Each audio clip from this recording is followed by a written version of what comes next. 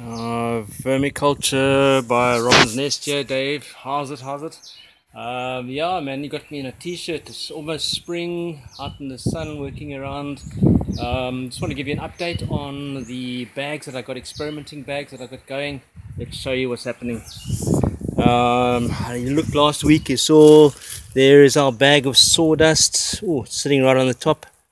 But yeah, there's worms coming in and out of it. That's very cool.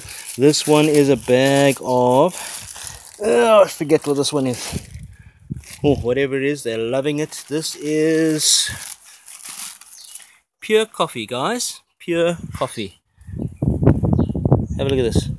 That's just below a bag of pure coffee. They're loving, absolutely loving it. What have we got in here? We got another bag in here, also absolutely gorgeous. This is pure horse manure. Yeah, that's pure horse manure. This one over here is a bag of butternut. Look how they're sprouting inside the bag even.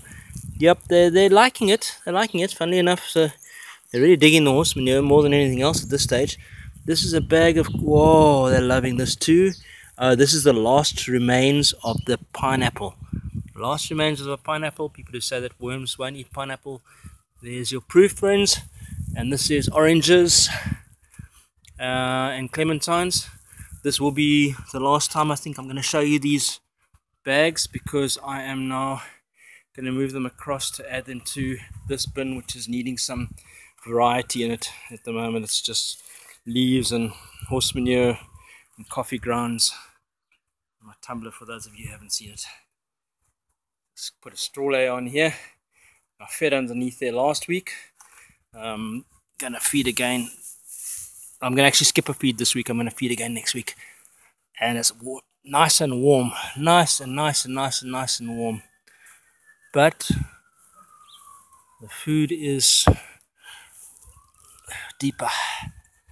Let's see, food is deeper. Let's see what's happening with this food. I haven't really got into it. Too much food in too small a space. Yes, there's no denying they are there, but they're not what I thought they were going to be.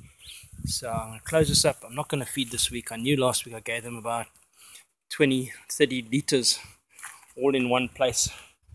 And it looked much like that last week.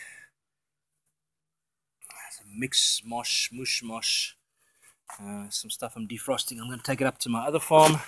I've got a horse farm that I'm also feeding, so tomorrow I'm going to take these up and let this one defrost, and I'm going to throw all of this together up there. Alright, cool. Thanks, guys. Don't forget to like and subscribe.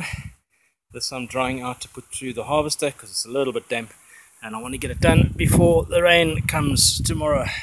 So this is unfiltered. It's completed, but it's not filtered yet, so it'll come out nice and fine once I put all of this through. Hoping to get about about 25-30 liters.